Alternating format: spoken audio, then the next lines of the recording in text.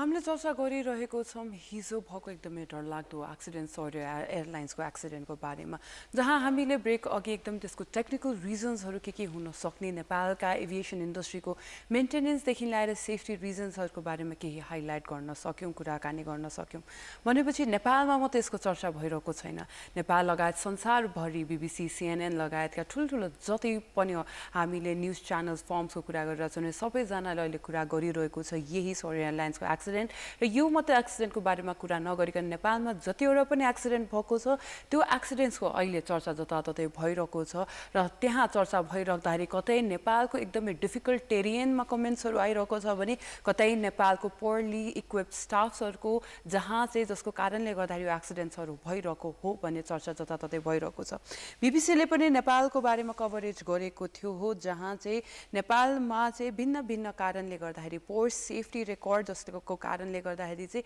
यो एक्सिडेन्ट्स हुनु कारणहरू चाहिँ भिन्न भिन्न छन् भनेर पनि बीबीसीले चाहिँ आफ्नो यो अपडेटमा हानेको छ from unpredictable weather to lakhs regulations जस्ता कुराहरू चाहिँ बीबीसीले पनि हाइलाइट गरेर चाहिँ यो आफ्नो न्युज निकालेको छ प्राय जसो सबै अन्तर्राष्ट्रिय सञ्चार माध्यमले नेपालको एभिएसन रेकर्ड एकदमै खराब छ पुवर सेफ्टी रेकर्ड नेपालको रहेको छ भनेर हाइलाइट गरेका छन् भनेपछि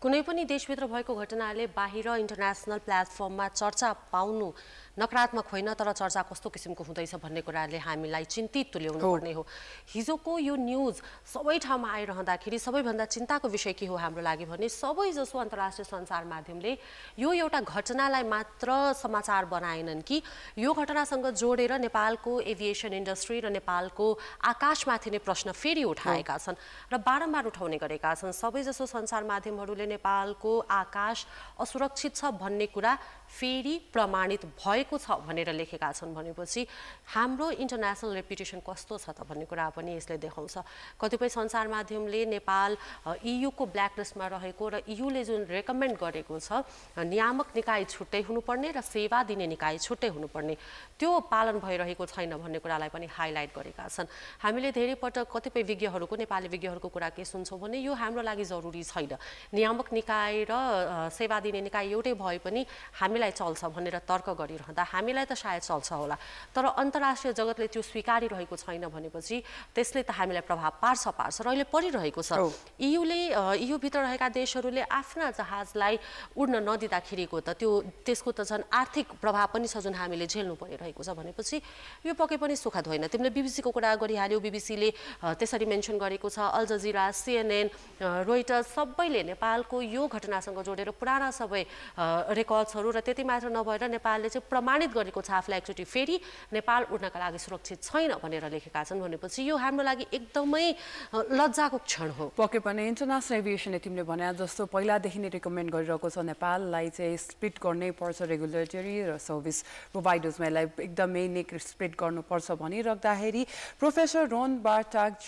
chairman and founding director of aviation कन्सल्टेन्सीले यो हिजोको एक्सिडेन्ट भइसकेपछि उहाँले पनि आफ्नो स्टेटमेन्टमा चाहिँ नेपाल इजमा यो हुने एक्सिडेन्टको सबसे ठुलो कारण भनेको नै टेरिबली वेल रिसोर्स्ड भएको सेफ्टी रेगुलेटरमा नेपालको जहिले पनि ध्यान आउँछ र नेपाल यो जहिले कुरा इग्नोर गर्छ भनेर पनि उहाँले पनि आफ्नो स्टेटमेन्ट दिनुभएको छ र यो भनिराख्दाखेरि इन्टरनेसनल जति पनि हामी एभिएसन इन्डस्ट्रीमा काम गरिरहेको व्यक्तिहरू छ सबैजनाले नेपाललाई भिन्न भिन्न रिकमेन्डेसन पनि दिइरहेको हुन्छ एक्सिडेन्ट पश्चात पनि आएको इन्भेस्टिगेसन रिपोर्टमा इन्टरनेसनल अथोरिटी सिभिल एभिएसनहरू नेपाल आएर पनि इन्भेस्टिगेसनको भाग बनिराख्दाखेरि पनि युटिलाइजेसन र प्र्याक्टिसमा जाने हो भने हामीले अझै पनि त्यो समस्याहरू क्यानमा देखिरहेको हुन्छ पोलिटिकल इन्ट्रेस्टदेखि लिएर भिन्न भिन्न कारणले गर्दाखेरि अझै पनि क्यानमा हुनु सक्नुपर्ने कामहरू धेरै हुन नसकेको भनेर पनि इन्टरनेसनल मिडियादेखि न्युजले पनि यो कभरेज गरेको छ भनिसकेपछि संसारले देखिसकेको कुरा हामी अझै नेपालमा र नेपालको लिडरसिपले किन देख्न सकेको छैन भन्ने पनि ठुलो प्रश्न आउँछ एक्ज्याक्टली प्रिया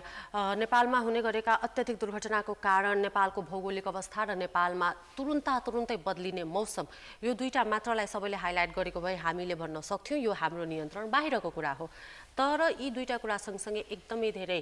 जोडका साथ उठाइएको अर्को कुरा के रहेको छ भने हामीले जसरी सेफ्टी रेगुलेसन्स फलो गरिरहेका छौँ त्यो चाहिँ मापदण्ड अनुसार भएनन् भन्ने कुरा अन्तर्राष्ट्रिय क्षेत्रबाट एकदमै चर्कोका साथ उठिसकेपछि त्यहाँनिर हामीले ध्यान दिनुपर्छ। तर नियामक निकाय जो छ हाम्रो नागरिक उड्डयन प्राधिकरण, नेपाल नागरिक उड्डयन प्राधिकरण र सँगसँगै अन्य एयरलाइन्सहरू पनि सबैले व्यवस्था गरेर आफ्नै सुरतालमा जे छ ठिक छ चलिरहेको छ भनेर हिँडिरहेको देखिन्छ। यो नगरौँ, यो निकै खराब अवस्था हो हाम्रो। हामीले अन्तर्राष्ट्रिय स्तरमा आफ्नो छवि बिगार्दैछौँ। 2010 to 2024 सम्म हेर्ने हो भने नेपालमा धेरै लिडरशिप्सहरू चेन्ज भएन, निकै पावर पोजिसन्समा पनि आएन। एक्सिडेन्ट्स भने भइ नै रहेको छ भनिसकेपछि हाम्रो लिडरशिपले पनि कस्तो खाले देश र कस्तो खाले चाहिँ सिरियसनेस लिइरहेको हो, किनकि हरेक लिडरशिपमा कुनै न कुनै चाहिँ एयर एक्सिडेन्ट भएको छ, एयरक्राफ्ट एक्सिडेन्ट भएको नै छ। तर स्टिल एयरक्राफ्टमा एउटा सिरियस हामीले कुनै पनि चेन्जेस देख्न सकेको छैनौँ भनेपछि लिडरशिपमा पनि एउटा ठुलो प्रश्न पनि छ। स्नेहा